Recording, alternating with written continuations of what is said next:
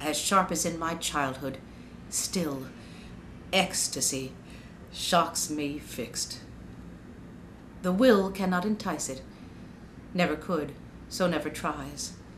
But from the wood the wind will hurl the clashing sleet, or a small fawn with lovely feet, uncertain in its gait, will walk among the ferns, not breaking back one frond, not bruising one fern black, into the clearing, and appraise with mild, attracted, wondering gaze and lifted head, unhurt and new, this world that he was born into.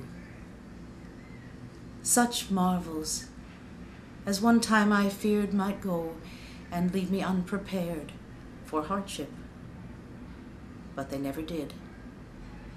They blazed before me still, as wild and clear as when I was a child. They never went away at all.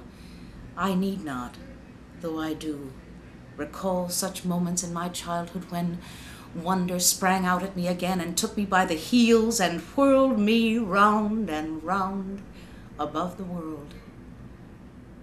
For wonder leaps upon me still and makes me dizzy, makes me ill, but never frightened, for I know not where, but in whose hands I go.